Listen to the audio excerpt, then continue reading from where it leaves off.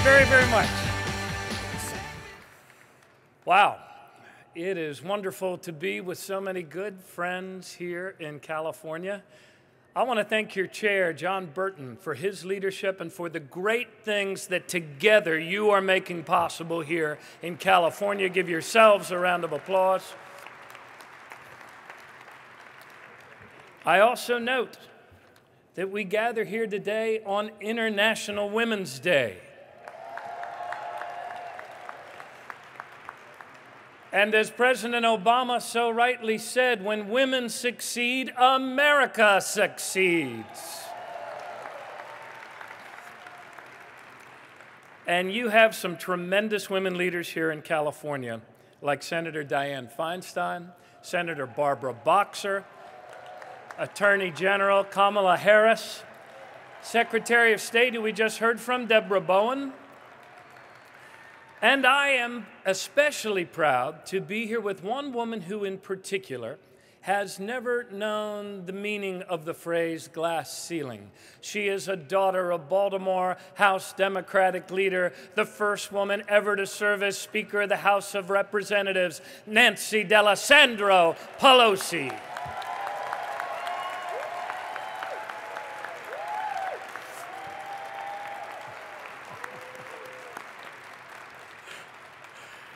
It was also good to spend a little time with your Governor, Jerry Brown. Once one of California's youngest governors, he was missed and needed so very much that now he's going to be reelected with your help as California's wisest governor come November.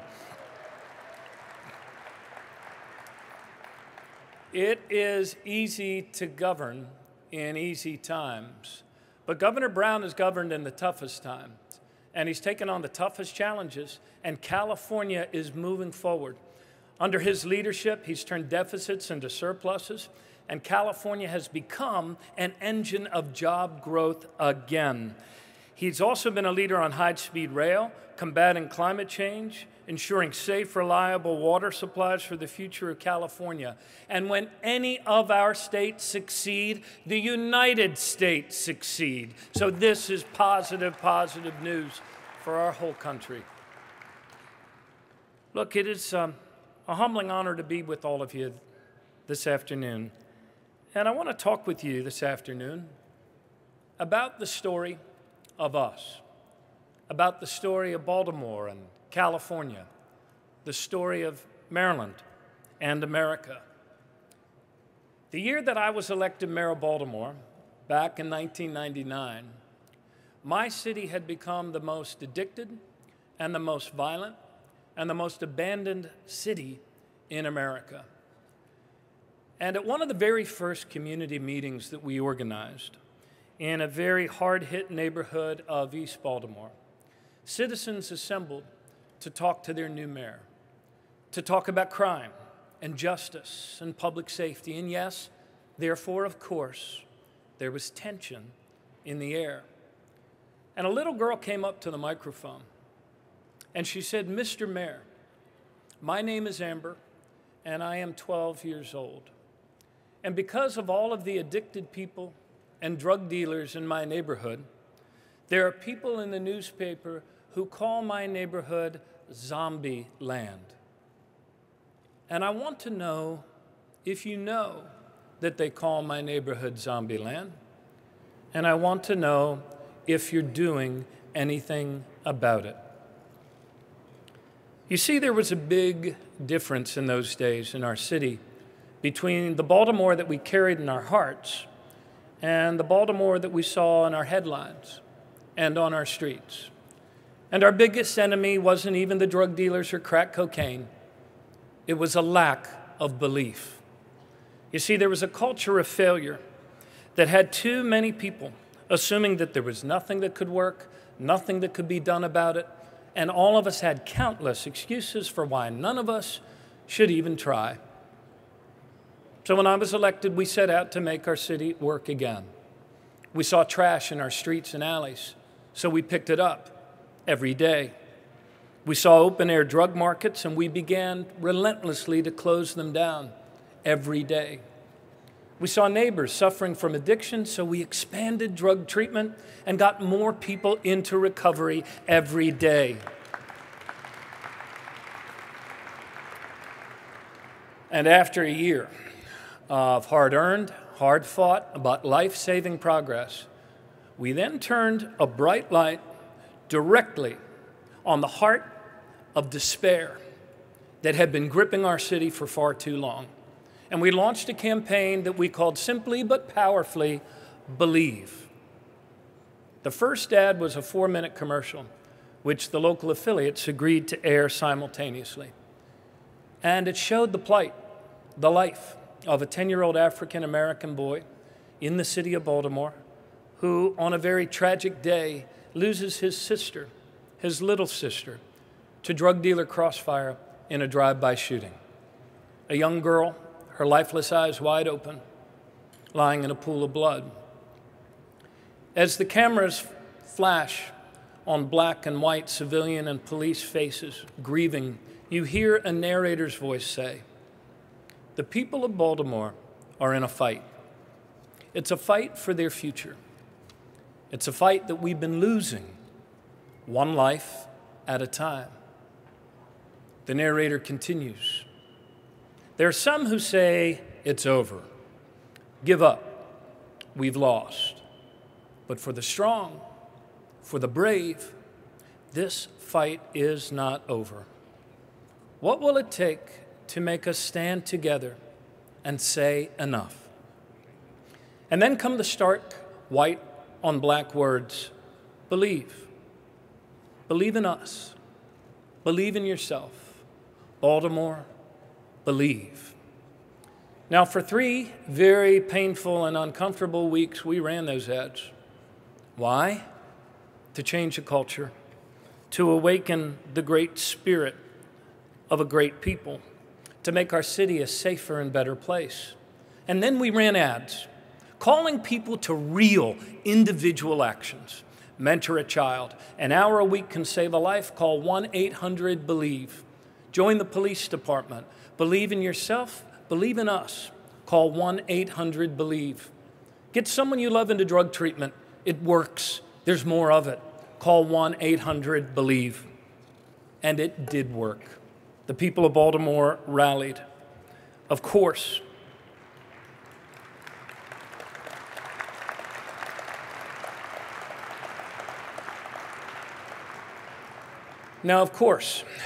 you know it wasn't about the bumper stickers, and it wasn't about the signs. It was about something deeper. The belief we share that there is no such thing as a spare American. Over the next 10 years, Baltimore achieved the biggest reduction in Part 1 crime of any major city in America. And the point is this, that belief is important because belief drives action. And today, like Baltimore in 1999, we as Americans are going through a cynical time of disbelief, a time when a lot more excuses and ideology than there is cooperation and action. We seem to have lost, haven't we? That shared conviction we had once, that we can actually make things better together.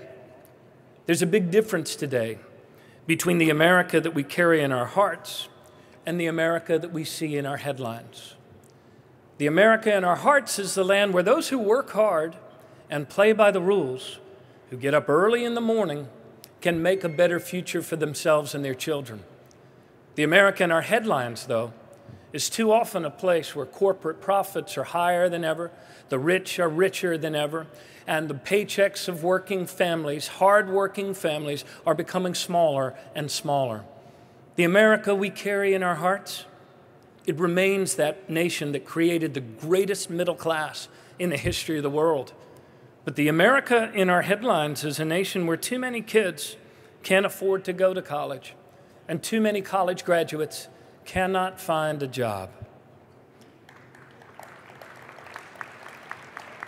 And it reminds me of the story of the prize fighter who finds himself in the ring, beaten against the ropes, getting the worst of it, pounded down by his opponent time and time again.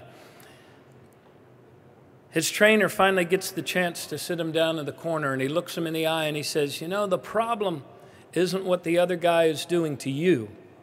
The problem is what you're not doing for yourself. Whether we think we can or we think we can't, we are probably right. And I don't know about you, but I've had enough of the cynicism, I've had enough of the apathy, I've had enough of us giving into self-pity, small solutions, and the low expectations of one another. Let's remember who we are.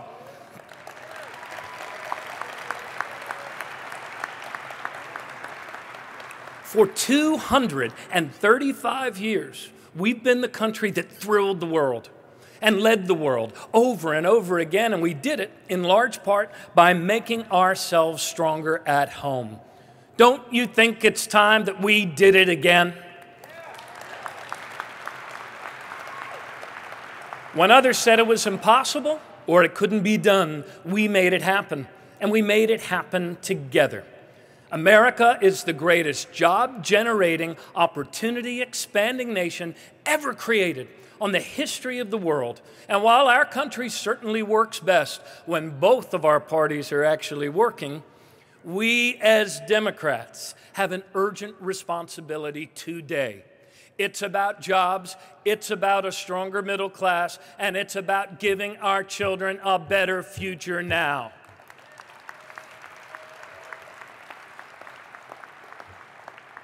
The truth is after Hoover, America needed Roosevelt. After Eisenhower, we needed Kennedy. After Reagan, we needed Clinton. And after 8 miserable years of George W. Bush, America needed Barack Obama.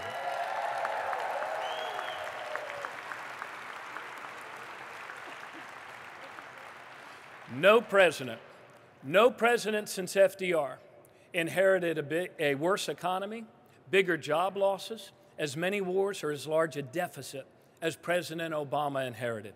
But thanks to his leadership, thanks to your work, thanks to the leadership of Nancy Pelosi and the Democratic members of Congress, America is moving forward again. But there's a problem, isn't there? There's a problem. Our House of Representatives has become very unrepresentative.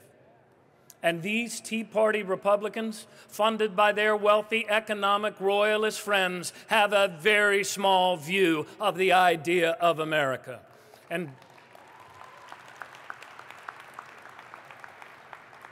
we've seen this before, haven't we? Hoover called it supply-side economics. Reagan called it trickle-down economics. George W. Bush called it focusing on his base.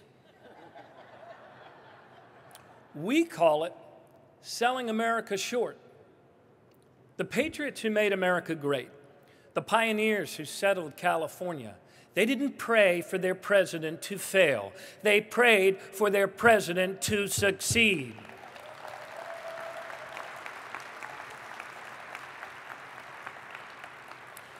They didn't belittle science and learning. They aspired to it. They didn't appeal to America's fears. They inspired American courage. And they would never, ever abandon the war on poverty in order to declare a war on women, a war on workers, a war on immigrants, a war on the sick, and a war on hungry children.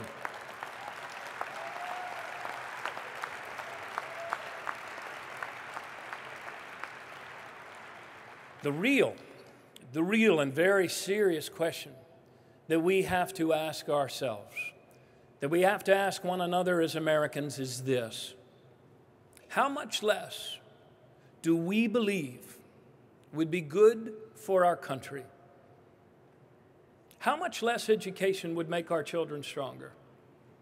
How much less opportunity will ensure that our next generation succeeds?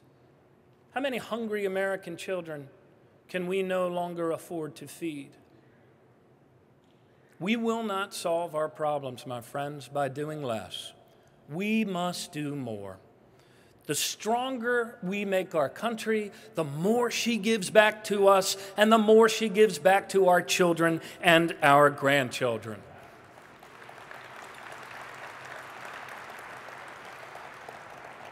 California Democrats, progress is a choice, and job creation is a choice.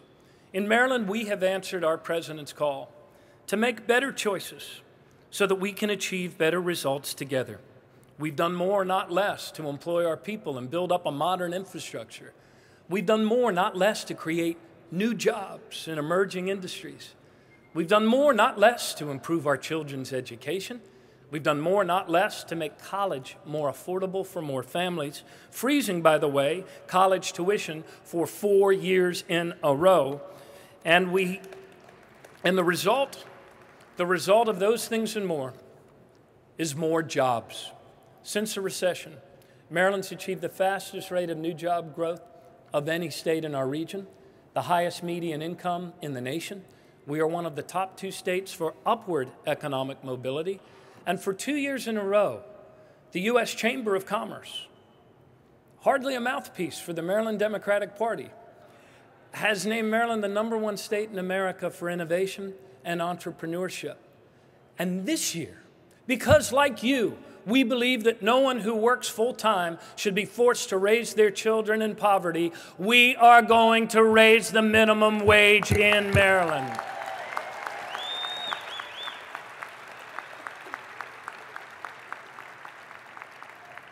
We have set the highest goals for minority and women's business inclusion in our state, and last year we actually exceeded those goals. And to make sure that the children of our newest American immigrants will be able to realize their full potential, we passed the DREAM Act in Maryland.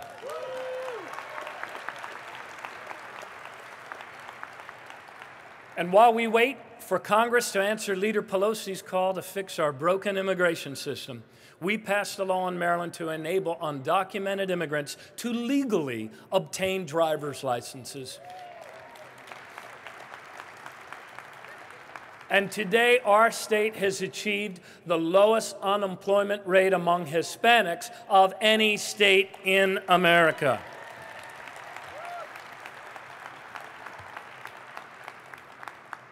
But progress is more than cuts and investments, isn't it?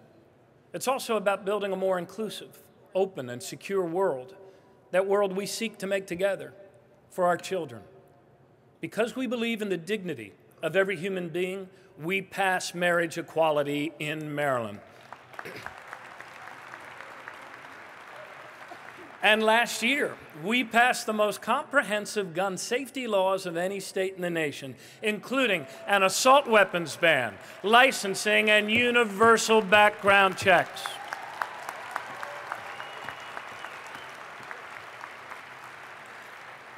And together, we've driven violent crime down to 30-year lows, and last year, together, we repealed the death penalty in Maryland.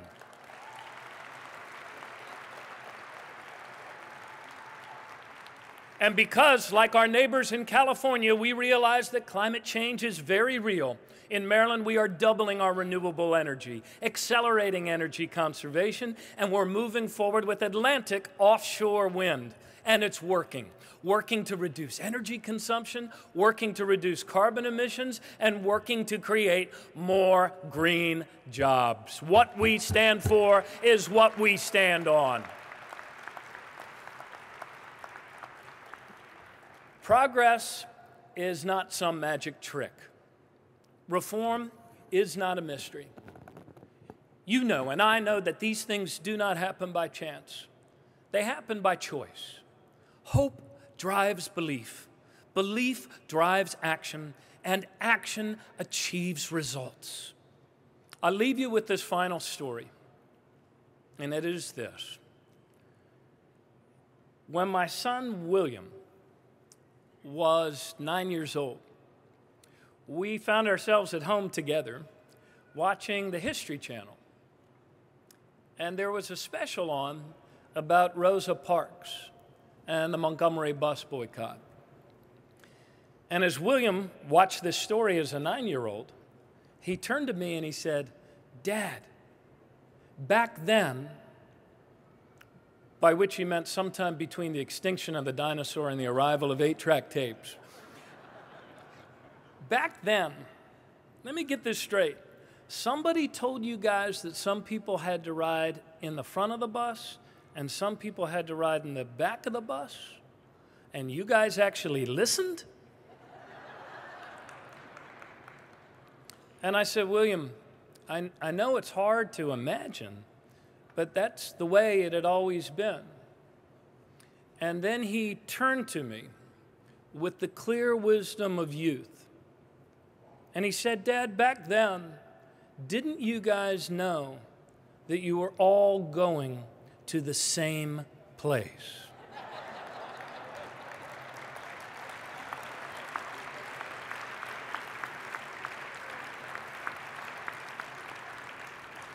The truth is we are all going to the same place. And we are all on the same bus. California and Maryland, Wisconsin and Mississippi. And we will move forward or we will slip back together. We will succeed or we will fail together. And we will rise or we will fall together. We cannot allow ourselves to become the first generation of Americans to give our children a country of less. This is not a matter of wishing or hoping. It's a matter of believing and taking action. We are Americans. We make our own destiny. And it means that California must stand up. It means that Maryland must stand up. It means that each and every one of us must stand up. It only takes one person and then another to stand up and say enough. Enough finger pointing, enough obstruction, enough wasted time. No more shutting us down, no more selling us short. Let us achieve like Americans again. Let us lead like Americans again. And let us believe like Americans again. In ourselves, in our nation, and in one another. Together we can, together we must, and together, California, we will. Thank you very, very much.